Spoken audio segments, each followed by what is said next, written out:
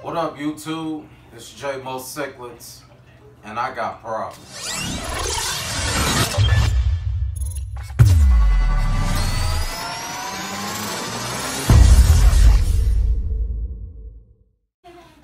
Alright, YouTube, as you can see here, if you look closely, I got a problem with brown algae attacking my aquarium.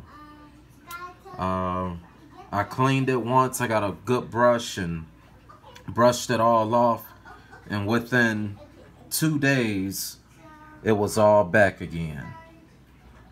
So after doing some research and watching other YouTube videos of a couple of friends,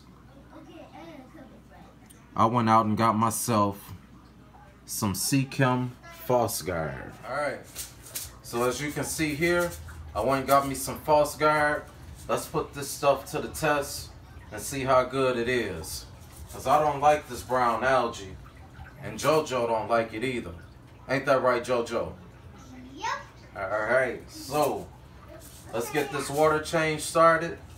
And I'm going to scrub down this background and the rocks, break down the FX6, and get this in there. Alright, let's do it. Alright, YouTube, now that I got a lot of the water drained, I'm going to go ahead and break down this FX6 and start scrubbing these rocks in this background of the brown algae. Now, I still use buckets, even though I got my my Python hose. I still use another siphon in my buckets because it just goes a lot faster for me. So that's why you see the buckets here.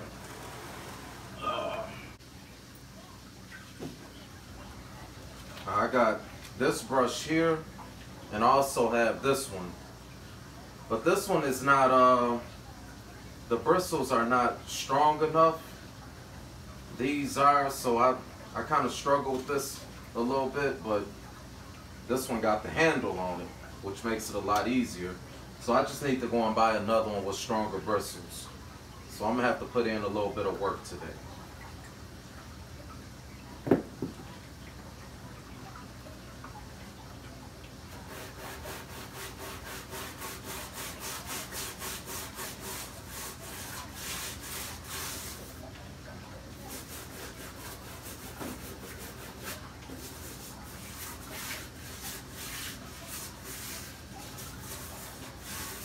This brush works great. I just got short arms, so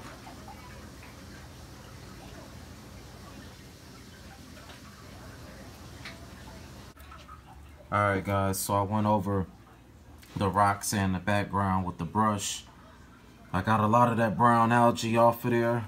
Now I'm about to go ahead and take care of this FX6 and get this False Guard in there. So there's a little bit right there on the corner. I don't mind a little color, you know, give it a natural look. But you know, we gotta take care of that brown algae because it will take over your tank. Then you get the furry, hairy looking algae, and then after that, you know, then it can be harmful to the fish. So got to attack that brown algae rather soon. Okay, let's get to the filter. Alright, so I got the FX6 broken down, and this is really not bad at all. It's fairly new. I got it set up January 1st, New Year's Day. So this is looking pretty good. So I'm gonna just wring all of this out, rinse it out real good.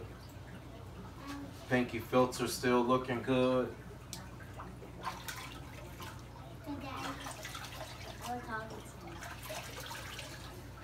I got the faucet guard. Gotta rinse this off before you put it in the filter. So it's just best to just use the tank water. You can, man, I don't know if y'all can see that, but you can see like the residue, the dust coming off of there. This is Jim Moosickles, Daddy, and you want your Palmation. Yeah, she still got that in her head. Alright, YouTube, I'm filling the tank back up. I got the faucet guard in. The faucet guard goes in the middle tray of the FX6. I'm sorry I didn't include that when I had it out, but I got my daughter with me. She was distracting me a lot, and I really couldn't concentrate like I wanted to on the video. I had to tend to her as well. But yeah, the way it was explained to me, that it goes in the middle tray of the FX6. So I'm gonna let this go for a few days. Like I said before, when I cleaned everything off, the brown algae was back within 2 to 3 days. So if it's not back in 2 to 3 days, I know that the faucet guard is doing its job. But I will be posting another video giving y'all an update on it within another week, just to show y'all how it's coming along. So, alright, I'll holler at y'all later. Shout out to Chicago Loyola in the tournament. Why not? Might as well pull for them to go all the way, right? Hey. Alright, I gotta get back to my daughter. Alright, later.